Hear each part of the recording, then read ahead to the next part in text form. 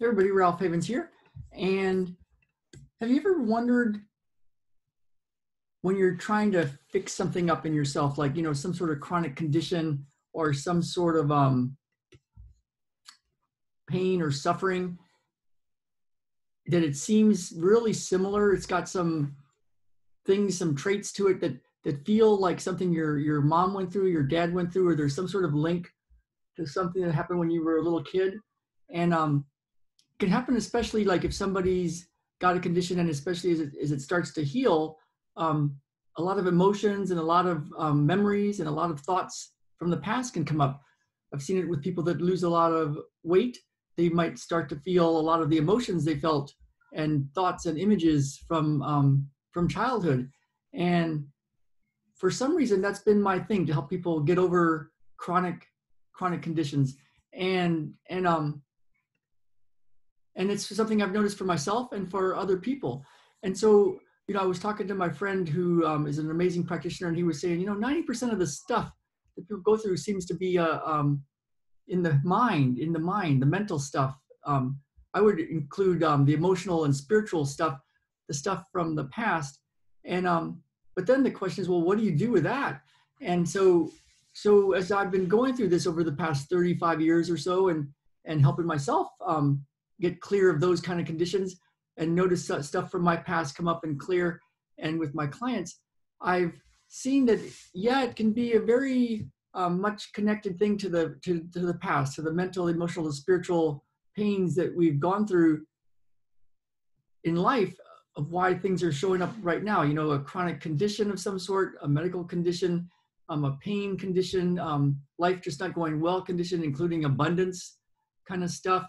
And so there's happiness stuff, and it can feel like, God, this feels so much like what my parents went through. What am I doing recreating this thing?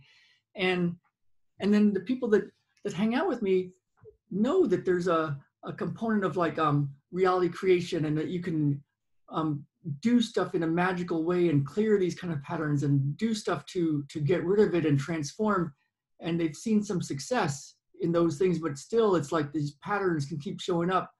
And so what I found is, while it's important to go through and get to the root causes, the protections, the mental, emotional, and spiritual pains that are connected to the past, it's really good to go through the body too. My teachers have all of the teachers that I've gravitated towards talk about working through the body, and so helping somebody's body go through a healing and clearing physical conditions, but also clearing the mental, emotional, spiritual stuff that seems to be of prime importance, is something to do. And so how do you do that? And what I found is there's some methods. I've somehow gravitated towards really amazing teachers and healers and medical intuitives and healers of all sorts, and studied with many different people using many different methods, some very ancient and some more from the scientific realm.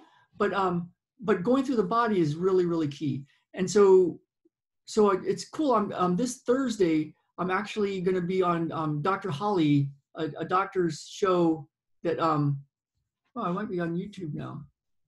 No? Anyway, Dr. Holly's show, a podcast called Mindful Medicine. And I put it in a link that you can get to, ralphhavens.com / now I can't remember what I put it in. Let me just see. I think it's ralphhavens.com / True Healing, TRUEHEALING, ralphhavens.com / True Healing. And that's going to take you to her podcast.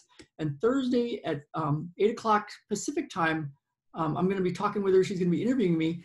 And one of the amazing things about this work is there's a way to clear the protections just by being with us on these on this show.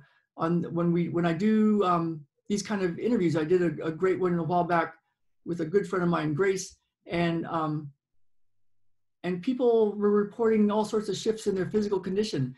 And so we're going to talk about that, how that works, and how to use it.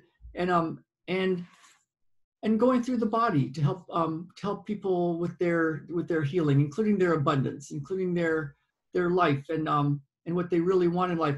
So if that's interesting to you, go to ralphevans.com/true healing and look for her Dr. Holly's interview with me if you watch it live 8 o'clock Thursday Pacific time, or you can look for it on the replay. It'll be on a podcast.